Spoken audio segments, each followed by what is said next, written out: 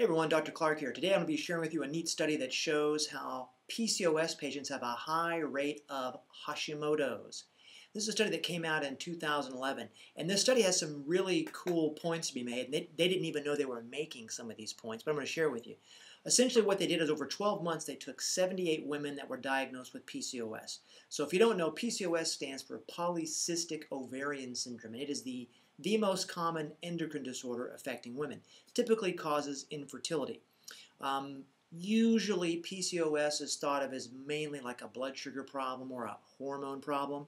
But what a lot of people don't seem to realize is that PCOS is very much associated with autoimmunity and very much associated with Hashimoto's. I've seen that in my practice time and time again. A woman shows up with a history of PCOS, a history of infertility. Come to find out, if you do the right test, she's got Hashimoto's. Do some things to help her manage the Hashimoto's, and she's able to get pregnant.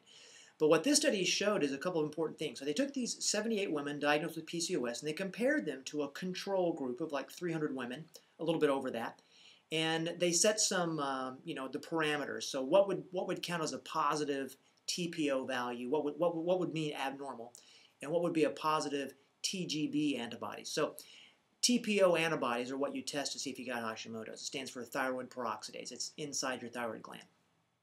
The other antibody that you can test is called anti-thyroglobulin antibodies, and that's inside your thyroid gland. So if you've got elevated antibodies above a certain cutoff, you've got Hashimoto's. So in this study, it's in the Middle East, the cutoff was greater than 100 would be equal positive for TGB, and greater than 75 would be positive for TPO. Here's what they found.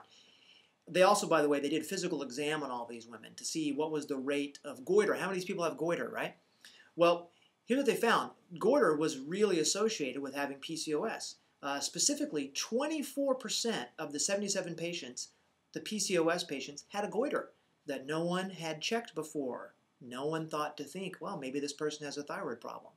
So that in itself was a very interesting finding. Now, in relation to the TPO antibody finding, and there's a real big point about this I'm going to explain in a second, 72 of the patients had their TPO antibodies levels tested. And the mean level of that was 216. That's 2 times the limit that they set to say, hey, you've got Hashimoto's. So that's a lot of people in the PCOS group that had Hashimoto's that no one knew about. 30% of those patients had positive antibodies. They meet that criteria. So 30% of those PCOS patients had Hashimoto's, but no one knew it. And the reason it matters is if you've got Hashimoto's, it's going to complicate you being able to get pregnant. It's going to complicate you being able to maintain a pregnancy. Very important differential. The controls, this is what's interesting. Out of the control group, 27% of those people had positive TPO antibodies. So their control group is supposed to be like the normal healthy people, but 27% of those people had TPO antibodies above the cutoff. So what that tells you is Hashimoto's is really, really, really common. And they didn't really comment on that, but I thought it was a very interesting point. Now, in terms of the thyroglobulin antibodies, here's what they found. In the control group, 30% of the people in the control group had positive antibodies for thyroglobulin, so they would be Hashimoto's.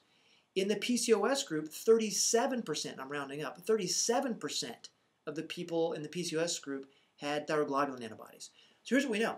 PCOS is associated with Hashimoto's, and Hashimoto's is associated with PCOS. So if you've got PCOS symptoms, or if you've got Hashimoto's symptoms, now you can understand the connection. So what do you do about it? Well, number one, you can't really take this study to your doctor because if they read, they would already have known about it. All they're really going to do is try to give you some medication. So you need to find someone that understands what do you do for Hashimoto's. And I've got a lot of videos that you can watch that kind of explain that. But you're going to have to find someone that knows how to look at Hashimoto's from a functional perspective and not just get blinded by this label that you've been given that says PCOS. Got to look beyond the label and do some detective work. Now, one last thing I want to point out.